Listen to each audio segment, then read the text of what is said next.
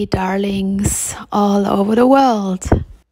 Today I'd like to discuss why do people join secret societies.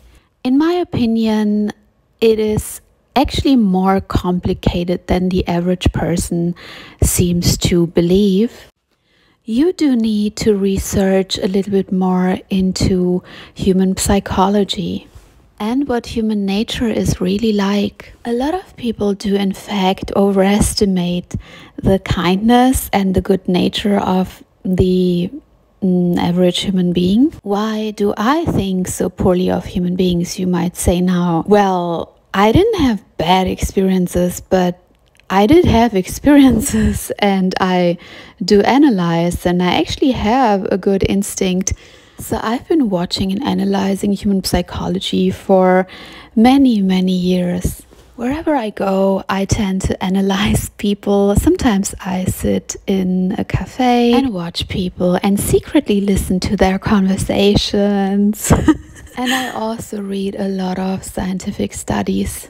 My final conclusion is human beings are vessels. They are not exactly in control of their emotions, of their behaviors. I will make a new video regarding that where I will explain why there is basically no free will in humans. So watch out for my next video if you want to understand why.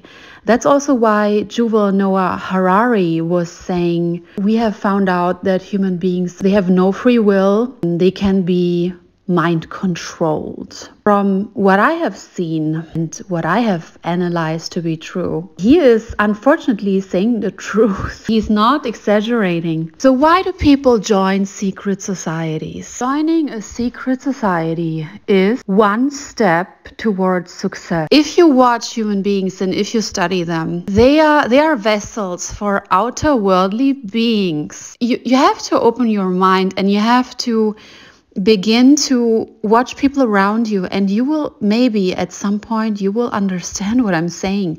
It's very difficult to open your eyes to that fact.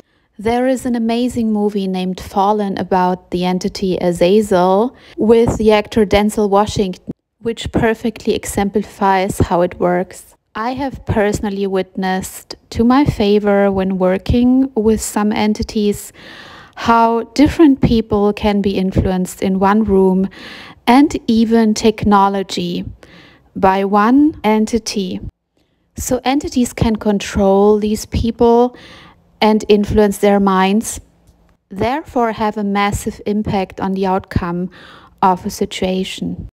Furthermore, if you do not force people to remain accountable and connect them to something larger, there is often a huge possibility that they will get possessed and start to fight each other, turn against each other, and destroy the entire outcome of a plan. Unfortunately, you can watch this happen over a longer period of time within every group or every society. People begin to attack each other, turn against each other. Usually they try to destroy the leader of a community, and it has a lot to do with these entities who use the energy, the negative energy of people to their favor. That is why human nature has to be restricted and they have to be forced to stay accountable.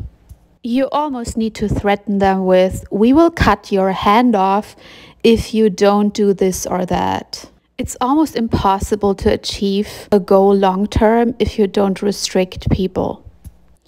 The entities are quite powerful and they can stir up a lot of chaos and destruction. So you need to build a community that seems almost like family.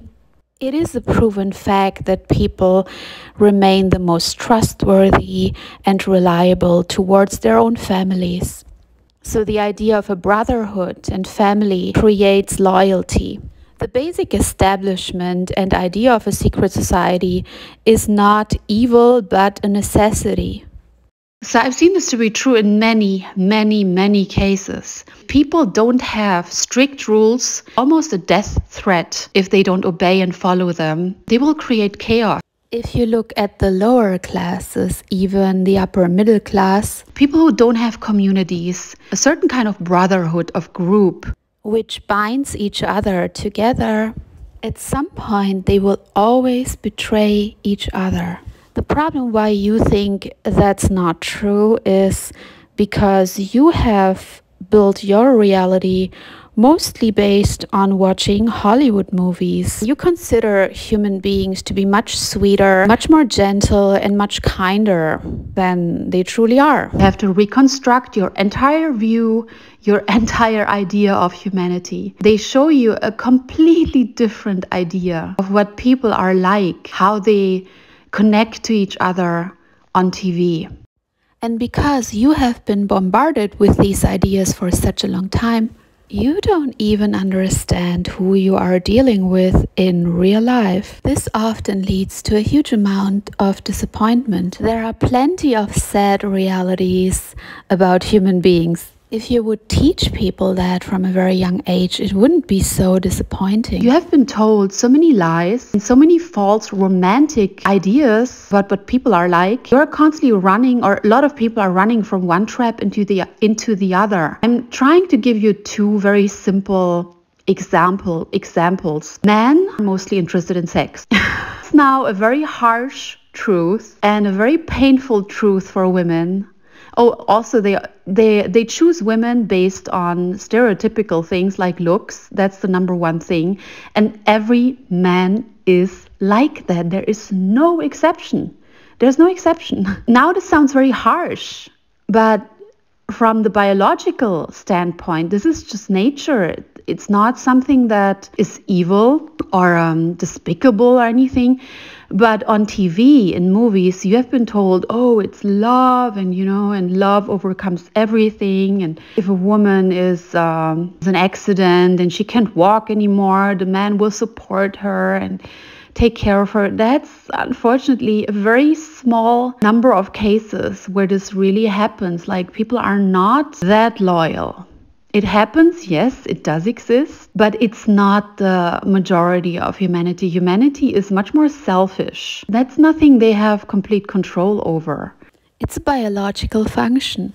So Hollywood movies promote false ideas, which in the long run hurt people because they act based on romantic stereotypes they have learned from movies, and these often don't work in reality. The other harsh fact is that women are focused on stability and security when it comes to men.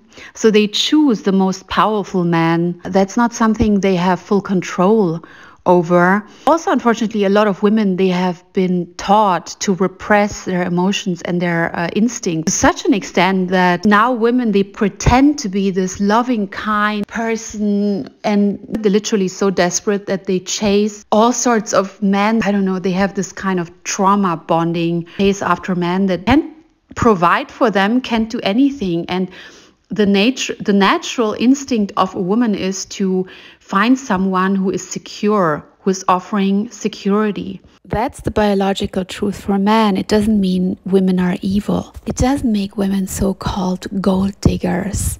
But the basic natural instincts are now being demonized within society and on TV. So people learn to oppress their natural gender instincts. Another reason is that almost everyone suffers in some way from some kind of PTSD.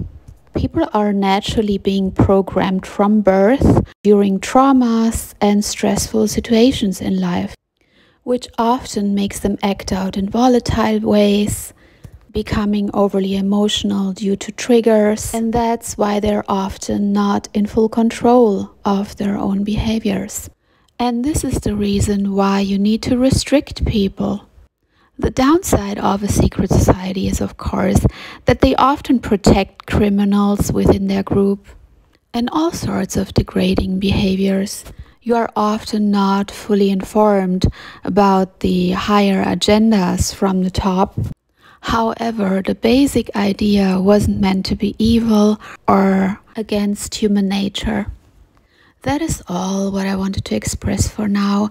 I hope you're doing well, and please subscribe and like. I hope to speak to you soon again. Bye bye. Take care.